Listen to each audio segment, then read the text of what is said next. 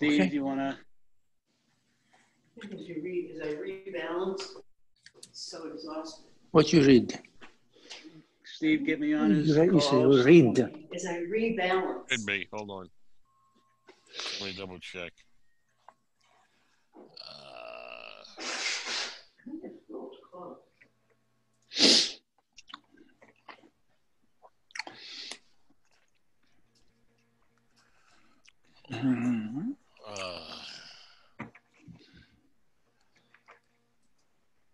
Participants.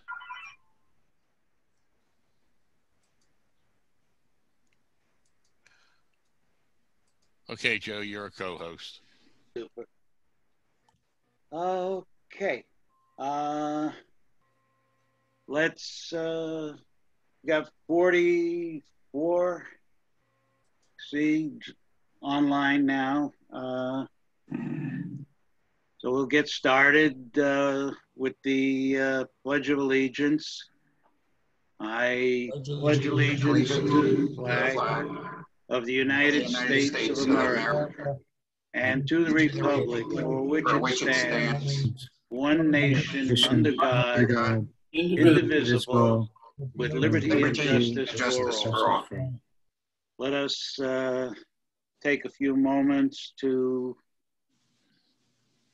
reflect on, and hopefully this, we can control this pandemic.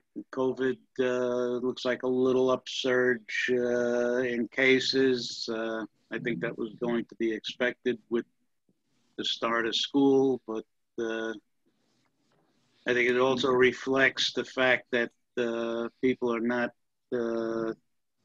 being careful and masking up and not keeping social distancing. It's still, with us, and we still have to be vigilant, especially, our group. And also let's pray that people come to their senses and stop, this rioting. There's not demonstrations, peaceful demonstrations. They're out and out riots in some cases that we don't need that along with the COVID. So let's take a moment and somehow pray, or however you want to reflect on it. It just comes to an end.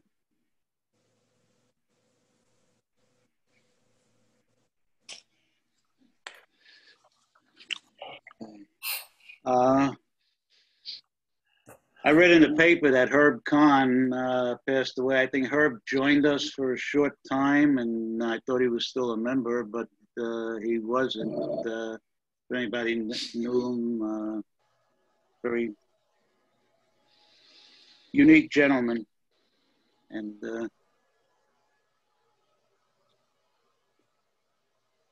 that being said, we had our board meeting last Thursday, and there was quite a bit of discussion on a number of issues, but because of our not meeting at the church, and because we did not have any other outlays of cash, we found ourselves to be in a fairly decent situation going through the end of the year. We don't really expect any other major expenses. So with the thought that we will be probably for the better part of the first half of next year also meeting long distance, the board decided that we really didn't need to build up our coffers at the expense of the members. So the COVID rebate from the Senior Men's Association is that the dues for next year are going to be $30 instead of the $60.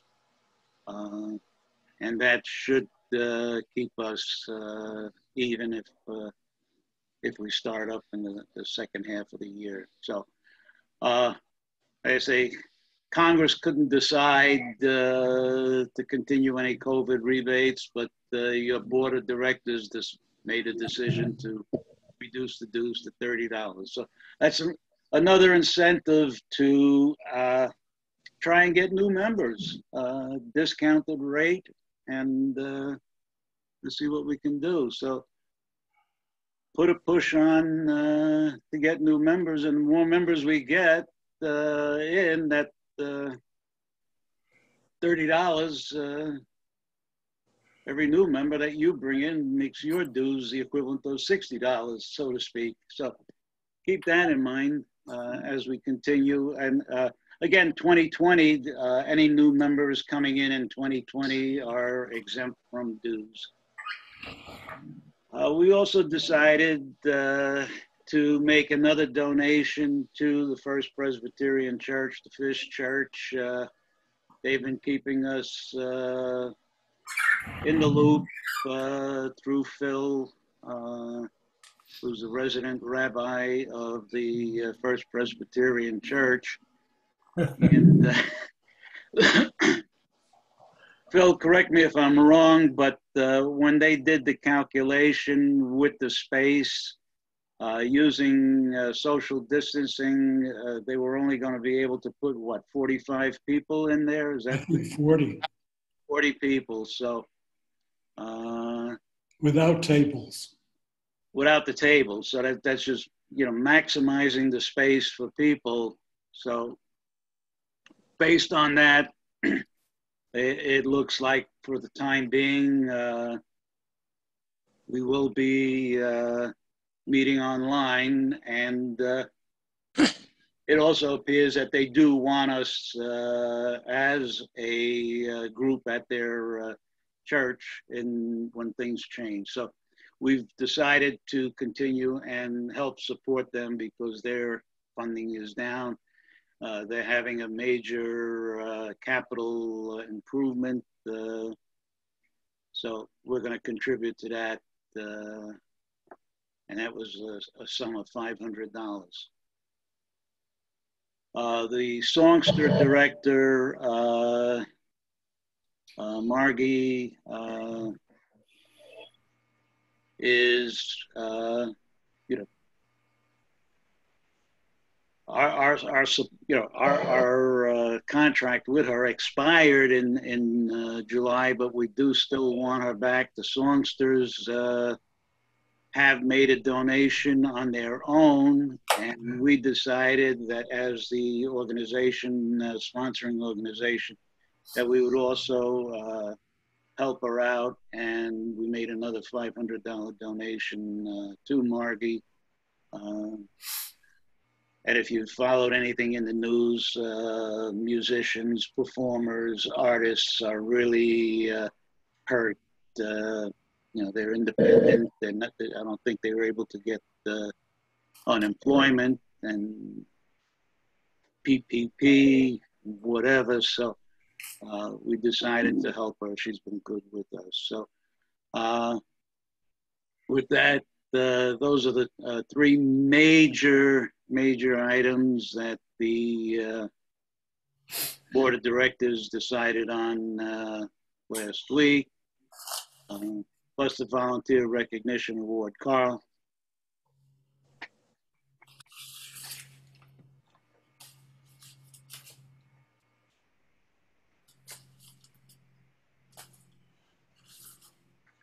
What's the question? Oh, you were going to do the announcing of the VRA? Oh, okay. I wasn't sure. Yes, the board met and discussed many possibilities, and in view of the Joe stepping in for John, I guess even before the COVID-19 interruption, as well as discharging his duties very well as first VP of programs, Joe is being recognized with the Volunteer Recognition Award for 2020.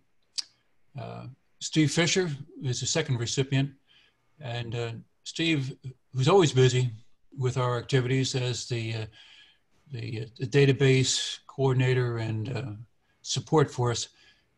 This year he's had even a greater burden because he's been organizing and coordinating the Zoom meetings, which in many cases has included instructing members on how to access Zoom and providing encouragement to people to participate in our meetings. So Steve and Joe are two VRA winners for 2020. Thanks to both of them. And I'd like to thank you for the honor that you've given to me. And Steve, do you want to? Ditto. Make it short. Yeah. Okay, our speaker today, we couldn't get him last year of his commitments, and we finally were able to get him. I came highly recommended with a very informative talk is Kevin Gutzman, a professor of history at WestCon, and his talk on Thomas Jefferson, a revolutionary, a radical struggle to remake America. I guess 250 years ago, country was still faced with trying to be remade. So that he's spoken at a number of the sister groups in the area and very well received. So it should be a very interesting talk this after in another hour or so. Kicking off the Major League playoffs, which the Yankees have clinched a spot. So if you're a Yankee fan, that is good. And hopefully they're on the plus side of the best of series, because either they're going to win 12-0 or they're going to lose 12-0. I don't know. There's nothing in between. But Granville Burgess is going to kick off that playoff season with his stories on Shoeless Joe Jackson, who was made infamous in the 2019 World Series scandal. We got Dr. Robert Shapiro, PhD, Carl's brother, professor, be talking about the arithmetic of the 2020 presidential election. Dudley Williams, who's been very active in Stanford, various boards, was Man of the Year last year, and his talk will be on the nonprofit community's response to Black Lives Matter. And on October, Roman, our world traveler, I've been to Sri Lanka, and he's got some great photos, as he always does, and stories about Sri Lanka. That should be another interesting meeting. Okay, Ira. I trust everybody's received a copy of last week's minutes. We had an online attendance of 65. Hopefully we'll see that going up now that we're into the fall. But considering all things, I guess that's pretty good. Anyway, if there are no corrections or additions to the minutes, will our president cast one vote for all of us for acceptance? Okay, I haven't heard any, and I looked at them, and they've considered them accepted. Thank you, Ira. Okay. Okay.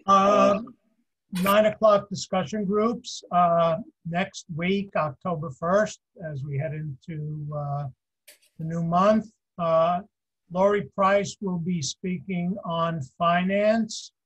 And note that the start time will be 9 a.m. instead of 9:20. I guess Lori feels she's got a lot to say after being away for about 3 to 4 months. So look forward to that. October 8th, Art Feldman, Intersectionality, Doctrine, and Elections. And I'm sure Art will explain to us what intersectionality means. October 15th, Bob Butke comes back on technology. And October 22nd, Joe D. on current events. Hopefully Joe will have his mic fixed by that time. Next slide, please. Activities. Monday, October 5th, the fall golf outing is still on. I think there are 7 teams. Brian, are you here today? Yes, I am. Yeah, it looks like we're going to have 26 or 27 golfers. There's a reminder, please arrive and congregate about 7:15 and wear your mask at that point.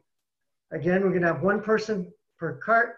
Shotgun goes off at 7:45. It'll be a scramble the same as last year. And if there's anyone who is reluctant to commit, you have to commit now because we have to have our numbers in early next week. Howard, you got anything to add? Yeah, for those who haven't played before, there are cash prizes. First prize is $20 per person. Second prize is $15 a person. Third prize is $10 a person. There's 3 skill prizes. On the 18th hole, it's the longest drive that lands in the fairway. Has to be in the fairway. On the 15th hole, it's the closest drive that lands closest to the pin. And on the 9th, there's a line drawn, and it's the closest drive in the fairway closest to the line. So those are each worth $20 each. So come out, join us, have a good time. Thank you. Okay. Thank you, Howie and Brian. Looking forward to it, and hopefully the weather will be nice. The annual tennis tournament has been canceled due to a lack of participant signups. So hopefully by next year, more people will get in shape and get ready to sign up and play. Next slide, please. On Wednesday, October 7th, there'll be a walk at Cove Island Park at 10 a.m. No reservations, just show up. Wear your masks and social distancing. I've walked the park a lot of times with my wife. It's beautiful. Got lots of different areas to peruse, and Carl will be leading the walk. One other thing I might mention for future walks, Carl Shapiro has advised me that after November 1st, Odds Point in Old Greenwich is available and is open to non-Greenwich residents for walking. And that's another beautiful walk along the Sound and some of its inlets. Excuse me, Larry? Yes. Sorry to interrupt you, but I just learned yesterday that November 1st is still up in the air. They haven't decided because they feel that if the weather still is good, they may keep it lit beyond November 1. So it's still unclear whether November 1 is a hard date open to the public. So I just wanted to mention. Someone gave me a tip on Coscob. Does anybody know if there's any restrictions on non-residents in Coscob? Well, Coscob is part of Greenwich, so it's governed by, I guess, Greenwich rules. Same rules. Yeah. There's no gate there, and we've been there, and I can't remember when, but it was. I can check on that and let you know the next meeting. Okay, you can also just send me and copy Carl by email. Sure. Okay. Okay. Just a question, Larry, on the Cove Island. If somebody uses those rolling walkers, you know, the walkers that have the little seat, I don't know what they call them, rollabout walkers, would that be accessible? As far as I know, the paths are all level, so even though they're not all paved, there's like, it's firm enough to support a scooter type device. So There's an inner loop that's all paved, and the outer loop shown here is the gravel. It's gravel, so it'll support a walker. Or just take the inner loop, which is paved with asphalt, and there wouldn't be any problem there. All right, because I mean, some people might need that. All right, so everybody is okay with 10 a.m., I guess. I'll have more details next week on where exactly we're going to meet, but this is the basic idea. And Carl, no problem about parking because that's part of the beach. Yeah, no, that ends September. The end of September. The end of September. Okay. So October 1st is open parking. Okay. Can I assume that that's co-ed? Yeah. Thank you. Okay. All right. Carl, I turn it over to you. No change in the membership numbers this week. As mentioned earlier by Joe, we'll be collecting dues of $30, but I won't start collecting dues until November. In the past, we've started October, and it just drags it out a bit. So let's start in November with reminders, and at that point, I'll give you an address to mail the checks to, and we'll start the collection process. I have a question while I've got everybody on board. I receive, I'd say a few times a month, I get requests for updated members' contacts, that is emails and phone numbers.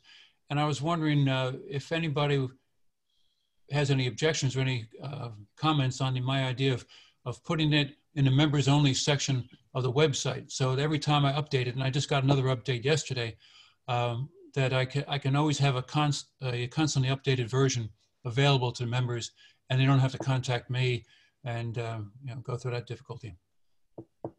So does anybody see any problems with putting it in the members only section? I think that's the easiest and most efficient way of doing it. So Okay. It should work out well. I'll work it out with Steve then. Thank you. Thank you, Carl.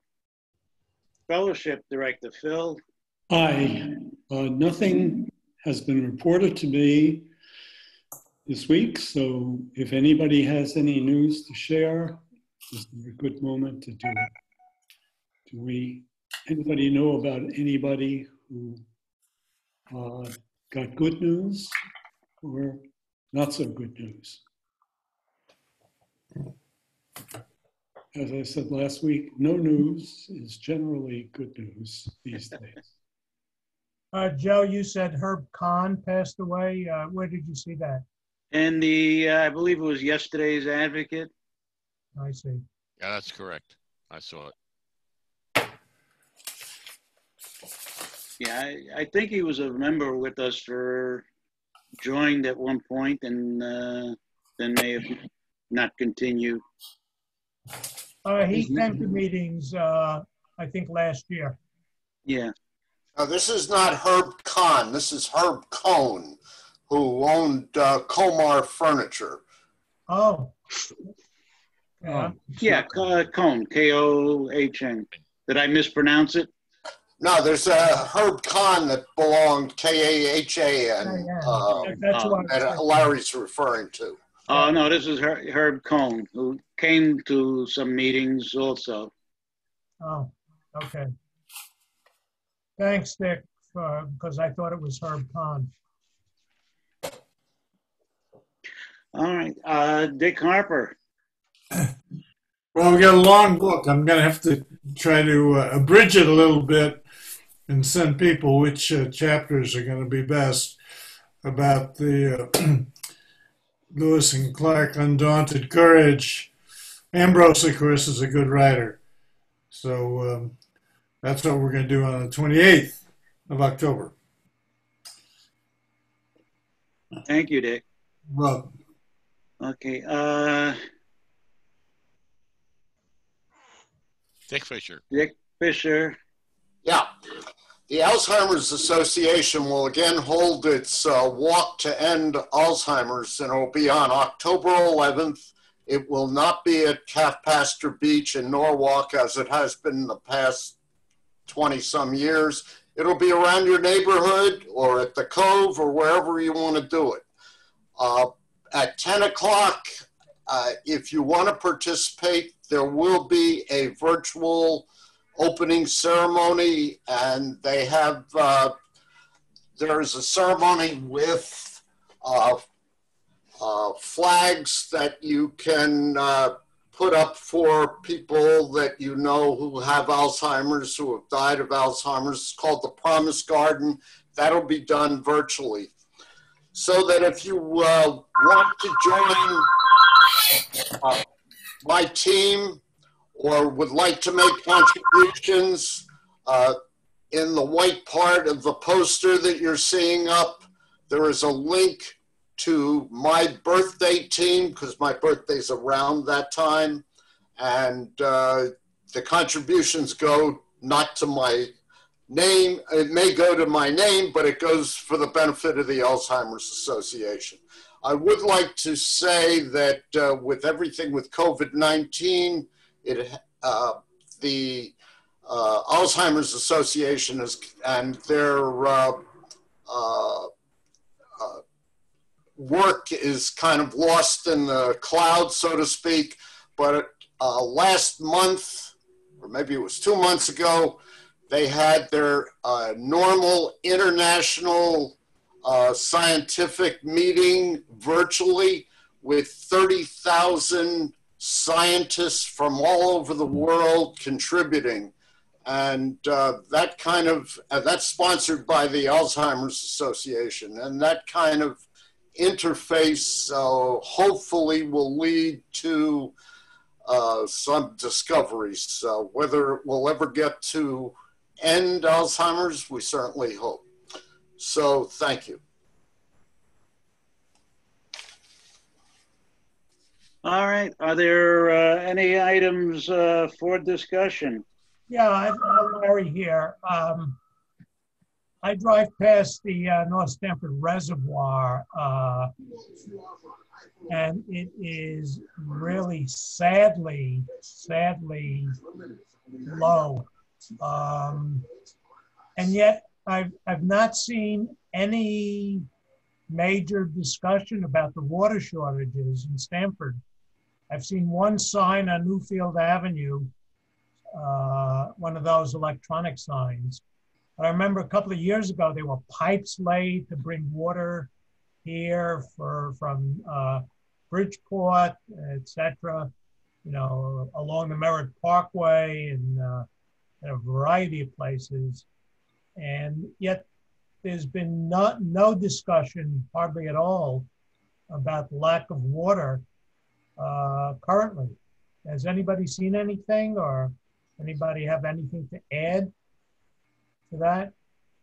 I can add to the fact that those pipes that were temporary have been permanently installed so that the water from is it Monroe or Trumbull Reservoir can now flow into the Stamford Reservoir.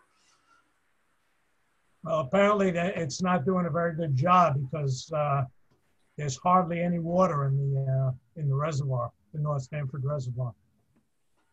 Call the water company and ask them. A couple of months ago, Aquarian did make a notice that that there was a deficited rainfall this spring, and asked people to kind of restrict their watering of their lawns, because apparently that's the biggest contributor of water usage during the summer. And Stamford does a better job of controlling that than Greenwich. Because as we know from the Aquarian person who came to us, I think last year or 2 years ago. But it is a severe deficit of water and can't replace rainfall, because apparently recycling of water and or desalinization is just too expensive, and we're not set up for it. And so that's off the table. And that's probably the real answer to our chronic water shortages. The one thing I heard was, although we, haven't had much rain and, resupply, seasonally this time of the year, it does normally get low, but there wasn't a major concern about the levels. So this was on the news, one of the news stations, this was last week. One thing I didn't mention, I don't know, Bob Loop is heading up our nomination of officers for the upcoming year. Bob, do you have anything you want to say about that? Yes, we have a meeting scheduled following this meeting today with the committee, which includes Joe Raccanello, Ed Roloff, Phil Schechter, Carl Funk, and myself. John Cullen is also on the committee, but I got a phone call from him this morning saying he had three teeth extracted yesterday. So John's had his problems. So he will not be a part of our meeting today, but we're going to talk about nominations for 2021. And we'll be more forthcoming from that as we get into October. We have plenty of time. And according to the articles, I think by the last week of October, the last regular meeting in October, we will present the complete slate at that point in time. And then the election will be made by majority vote at the week before Thanksgiving weekend, before that regular meeting in Thanksgiving. And then, of course, those officers and directors will assume their duties on January 1st following the annual meeting. And the mayor normally swears them in, so I'm assuming we'll arrange that. So everything's going pretty well there. I think we've got quite a few people that are interested in serving on the board. If anyone is, as I mentioned last week, make sure you notify myself or Carl or one of the other members of the committee so that we can find out what your interests are. We have a lot of people out there that are very good and have participated in the past. And if you want to serve, please come forward. Otherwise, you have to rely on us to work through the process. We will be contacting people over the next several weeks. I think that's pretty much it, unless anybody has any questions. All right, thanks, Bob. Okay, Joe. And the other thing that went on at the board meeting, we discussed the schedule of the songsters, and as I sort of indicated, and if I'm miss anything, Jerry, let me know. There is not going to be any activity with the songsters for the foreseeable future for a couple of reasons. One, there's no place to practice and rehearse, and there's none of the places that they would be performing at are open to outside visitors still at this time because of COVID. So their season is at a standstill. That right, Jer? That is correct. Okay, thank you. Okay, I see Lloyd's got his hand up. Oh, do I still? No, I just have to. I had it before. I already talked. Okay, Bill Johnson. Yeah, I just wanted to comment on an article in The Advocate 2 days ago. I hope everybody saw that Benadryl may have an effect causing dementia. And we're coming into the allergy season, so if you're taking an antihistamine, talk to your doctor about it, would you? Thank you, Bill. Okay. If there are no other items of discussion, anybody have any stories? Or I got a joke. okay, Dick Fisher. I'm on twice today, I guess. A couple, both age 78, went to a sex therapist's office. The doctor asked, "What can I do for you?" The man said, "Will you watch us have sex?" The doctor looked puzzled, but agreed. When the couple finished, the doctor said, "There's nothing wrong with the way you have sex," and charged them $50. This happened several weeks in a row. The couple would make an appointment, have sex with no problems, pay the doctor, then leave. Finally, the doctor asked, "Just exactly what are you trying to find out?" We're not trying to find out anything," the man replied. "She's married and we can't go to her house. I'm married and we can't go to my house. The Holiday Inn charges $90. The Hilton charges $120. We do it here for $50 and I get $43 back from Medicare." Okay, talking about Medicare, everybody's got their books.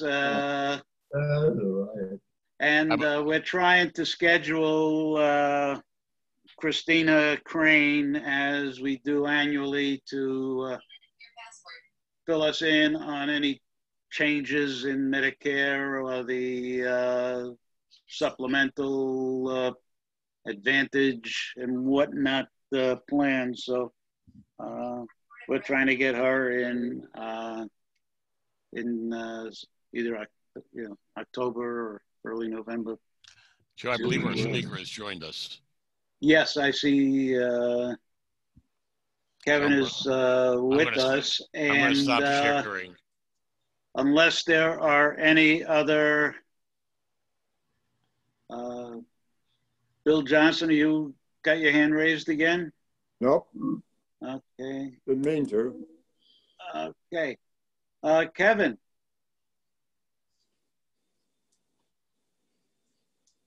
Where are you?